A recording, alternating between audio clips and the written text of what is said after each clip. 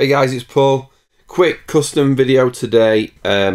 Paul has asked me via my help button on my website, how do I edit the quote template in Zoho CRM? We went forward and back and he was talking about adding a custom logo and then generally editing it, right? So firstly, I've just come to a quote, it's just a test quote, and I'm going to go print preview. And this is the template. So on mine, no logo, and then a standard quote, right? So what I'm going to do is show you how to edit this quote and maybe have a different version where you go a quote with a different quote type. You might want to show a non-itemized quote where you just say you're having 2 of these items, but you take away the pricing, itemized pricing, and just show a total. Some people don't want to show individuals, right? So firstly, how to add a logo. The logo, if it's added, will show up here, right? Let me show you. So you're going to go to setup. Eventually you're going to go company details, but let's just look at the template. It's in inventory, bizarrely, in templates. And here, look, here's my invoice, my quote template, and here's my quote sign off, right? So if I click on that, it opens it, and I can edit it, right? So it says here, company logo. So you can add a logo, just add a picture, or odds are, if you haven't added a logo to your Zoho CRM, then a lot of your documents are not going out with a logo on them, right? So how do we do that? We go back to setup, go here, company details, and go here, add a logo. So I'm going to choose my logo. Which one's best? Small. Looking for a square on here. Really, let's use this one. And then I'm going to crop it. Yes, that is my company logo. Adds that logo. Now when I go back to that quote and print preview, there's the logo, right? So it's as easy as that for adding your logo. So we want to edit this file though. So we're going to go back to edit quote. We're going to go back to templates. We're going to find it in inventory. I'm not sure if you can just search for quote there. Yeah, because it's in email, right? But you want this inventory one. Quote template, edit, and now you can tinker with it as much as you like. So what you might have is you want to put company logo, and you'll see here, hint, to insert a merge field, type in hashtag and choose one from the list, right? Some more info. So when you put in hashtag, it brings up information. So I might put, let's put potential name, right? So I put potential name in there, save it. When I go back to, we are in quotes, right? Go back to test, have I got a potential name on there? So potential name, so now when I print preview, it should say camera underneath, CCTV cameras, right? So that's how we edit it. So you might say, let's go back, templates, inventory, I don't know why it's in inventory, quote, you know, and you might edit it. You might want to put quote for and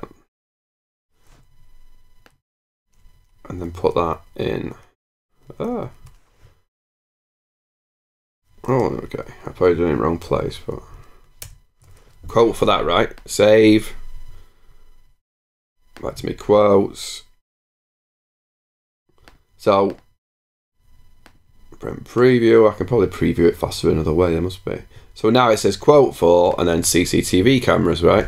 So it's easy to drop in the fields within your CRM and tinker around, right? So when you do hashtag, it's a good job I don't do quotes, isn't it? I'm just messing with my main quote. Hashtag, and at the top here you might want to pick out some other details. Closing date, created time, deal number. You're getting the drift. You can, if you do hashtag, you can pick out anything from contacts, organization, products, and you can drop them into this quote, right? and do the funky stuff, and you want to mess about, and I probably need to do a full video on how to edit this sort of thing, because this is obviously a report into it that you're going to use. So what I'm going to do is just save it though, and just say, if you want to then have a different type of quote, so you might have a quote for you send to the top boss, and a quote that you send to the manager, or a quote you do internally and a quote you do externally. So all you want to do is copy it, and then you might say, I don't want it to show totals, I want to get rid of all this. Hold on, I might be in the wrong place before I discard. Quote template sign off, quote template. Sales, am I seeing something there? Hold on. So I want to clone this. It just took me into there, didn't I? See, I hadn't done it before. Quotes, let's call it quote template, no pricing. Save. Quote template, public templates, yeah, and save it. So let me just make sure I'm in. Here we go, yeah, so quotes, and then my quotes there, right? So the original's there, so you might want to check that before you do it. And now I've got, oh God, and now I've got one that says quote template, no pricing. So obviously now I'm going to go here and edit it. And I don't want it to show the pricing, so I'm going to get rid of this whole block.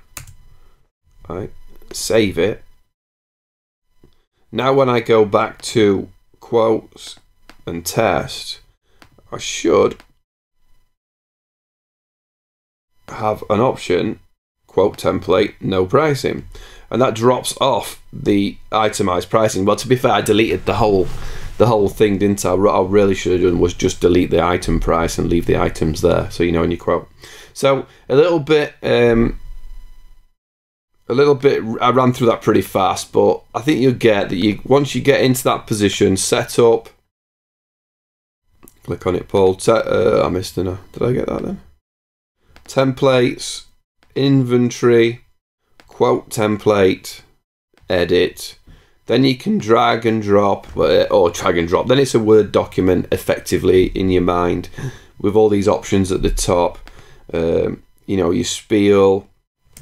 All you do is you do a hashtag, and then it says, what do you want to enter? Hashtag billing code.